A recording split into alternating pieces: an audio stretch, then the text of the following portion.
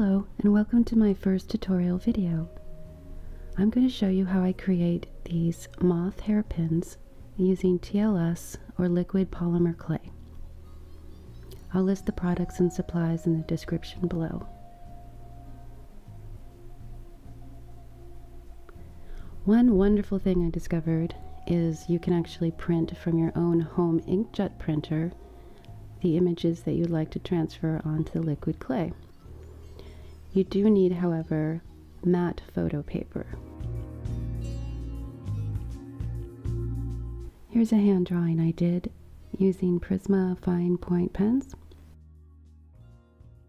I drew it on vellum paper and then I scanned it on my printer and printed it out on the matte photo paper. Here's an image of a vintage moth that I just embellished with some pens, some vintage beetles, and a seahorse skeleton. I'm going to try to make some earrings from. When trimming the edges, you don't have to do a great job. Leave a little bit so you have something to grab onto while applying the TLS.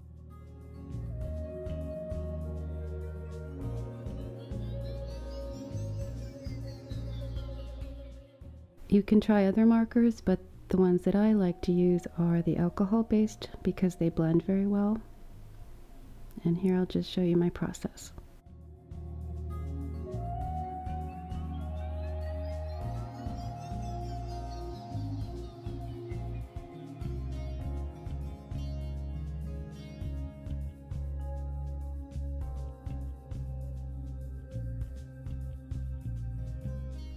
So the next step is our first layer of TLS.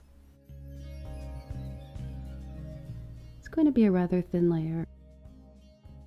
Do 2 to 3, sometimes 4 layers all together.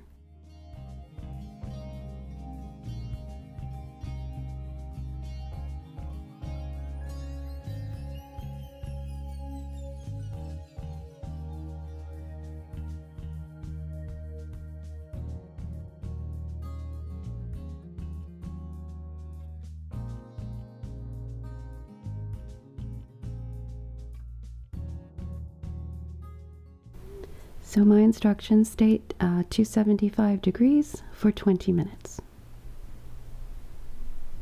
And this is the finished product of the first layer.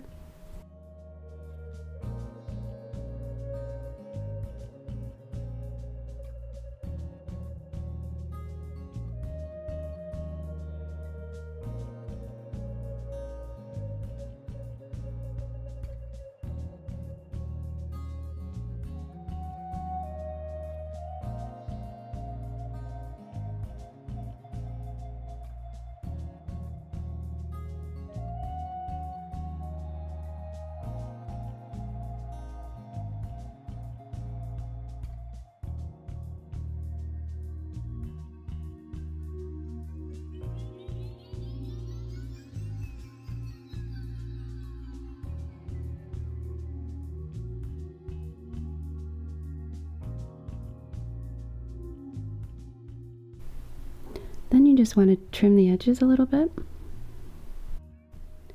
This next step's optional. I like to add glow-in-the-dark paint or pigments, especially to the Luna moth.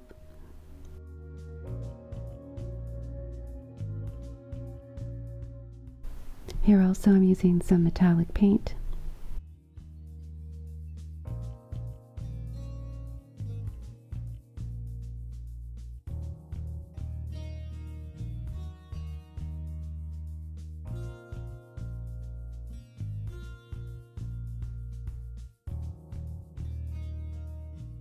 Alright, now we're on to our second layer.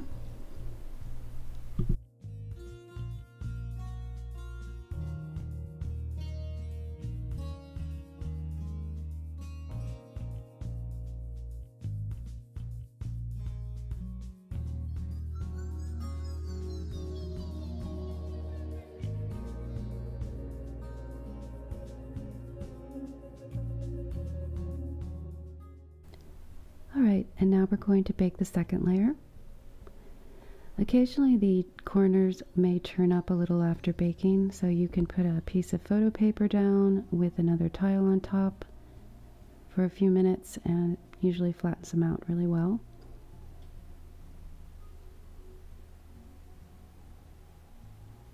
And trim the edges a bit. These tiles are at Home Depot or Lowe's. I think they're like $2. I like the ones that have the glossy top to them. They're easier to clean. So here I'm going to show you how I create the moth body for the Luna moth. You can position the body on top, on the bottom of the wings. You can put the wings to the side or the corners of the body. You know, it's whatever you prefer. But this is my process. And I'm using translucent polymer clay by Sculpey.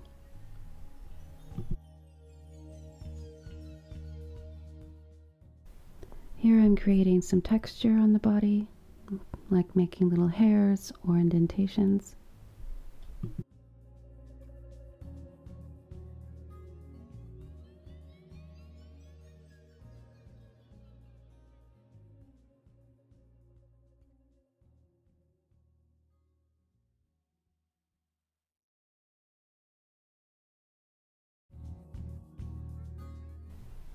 Here I'm bringing out some metallic pigments.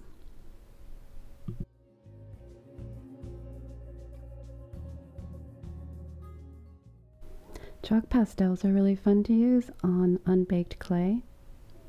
I'll show you how I use them.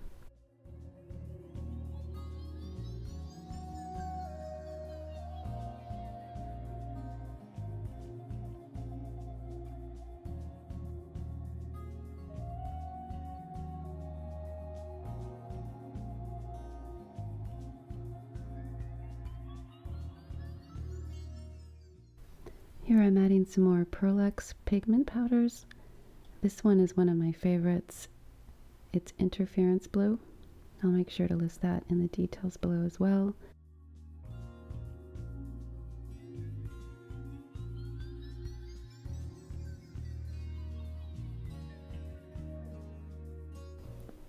This texturizing tool I actually made at home. It's super easy. You can just use some pins, wrap some clay around it, and bake it. Here I'm adding a moonstone, or getting ready to add a moonstone.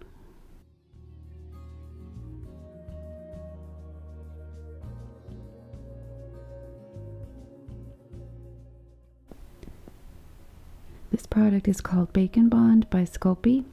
It's helpful for securing stones. You can use it for attaching cooked clay to raw clay.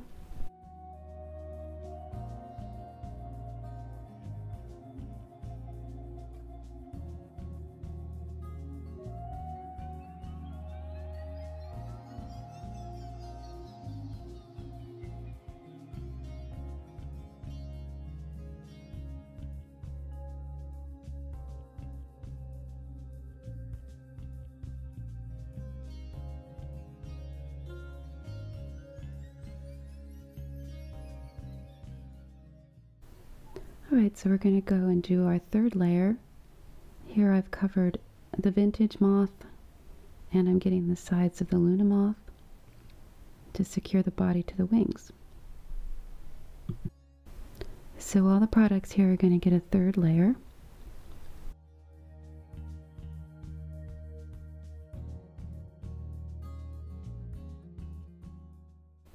So next we're going to move on to making the pins. I'm using some Sculpey clay, some short wooden skewers, my pin tool, and then I have a little quartz crystal and an Oregon sunstone.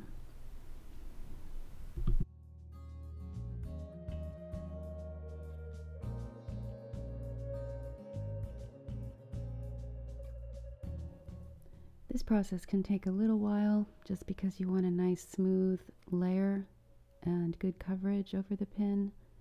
You want the tip to be pointy, and if you're adding a stone at the end, add a little extra clay.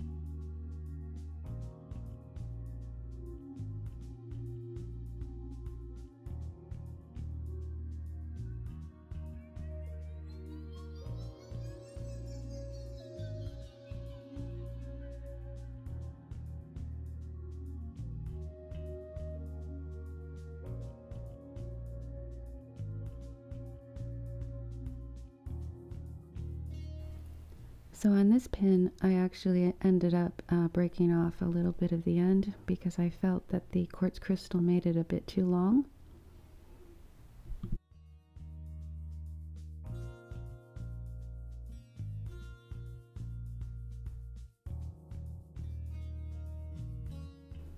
On the vintage moth, I like the look of the body on the image.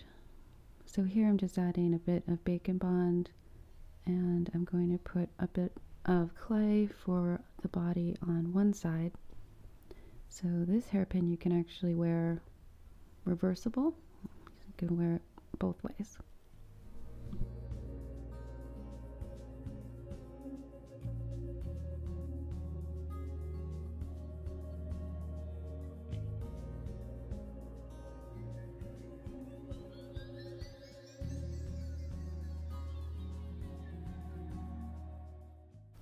So here I just wanted to mention how much I decided to break off on this particular pin. Not very much, just enough so the quartz crystal didn't make it look too long.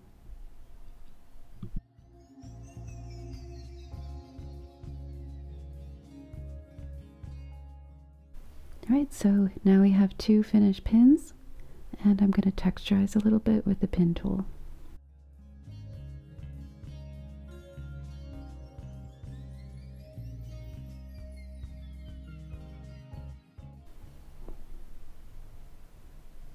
I added a little pigment powder to the vintage moth body, and now I'm going to add a little bit to the pins.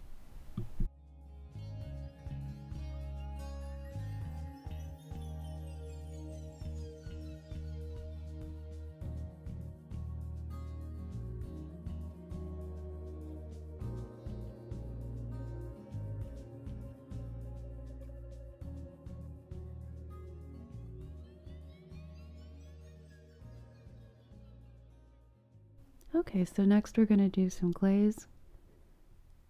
It dries rather quickly, so you don't have to wait too long between layers.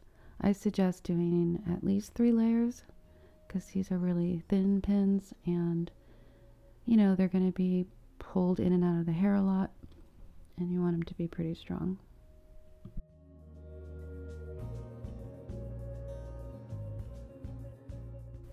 Here I'm using a metallic gold pen. I like the way it looks at the tip of the pins, and I also use it to accent the wings.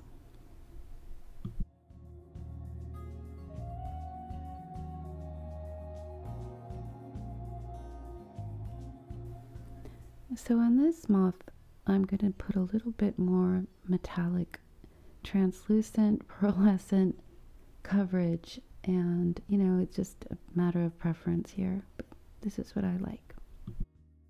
This is actually one of my favorite colors. It's by Lumiere, the metallic acrylic number 568. It's pearlescent white, and it kind of has this moonlight glow.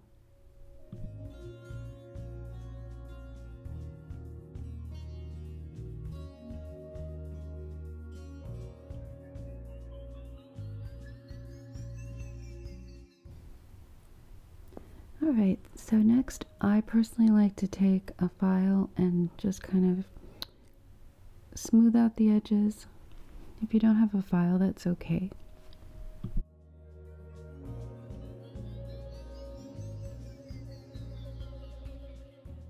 Alright, so next we're going to want to put some protective glaze. One of the things I found works really well is a combination of the Sculpey glaze and the Lumiere 568 pearlescent white.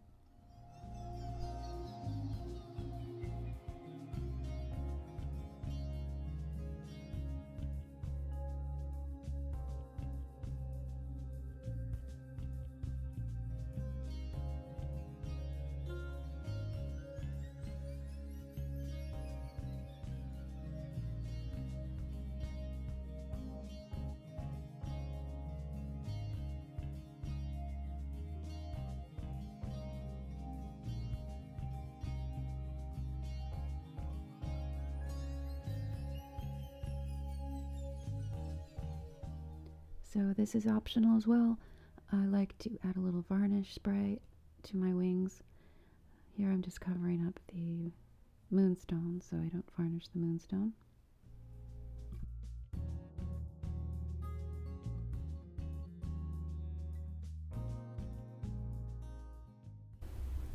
And if you do add gold to the tips of the pins, just make sure you add another layer of glaze on the tip as well.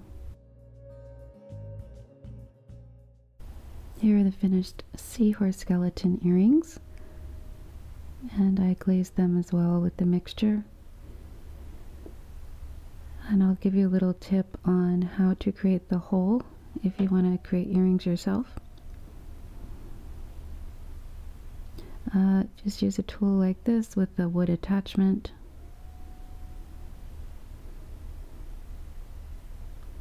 These are the little clasps I use. You just pinch them together.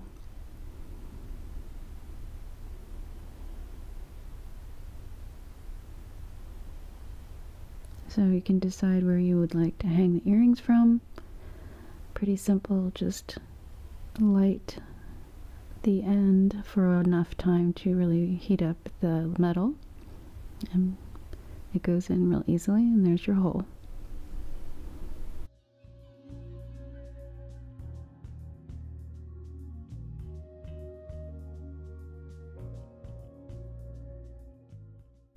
Here I'm going to just add the accent with the gold pen on the corners of the wings, and then finish that off with a protective layer of just straight glaze. Okay, we're on the home stretch now, so we're going to decide where we'd like to place the holes to insert our pins. I just eye it, and we're going to use the same technique as we did with the earrings, heating up a metal end, making a small hole, and then I like to make the hole bigger and finish it off with my electric file. I then add a small layer of the gold pen ink and a final layer of glaze.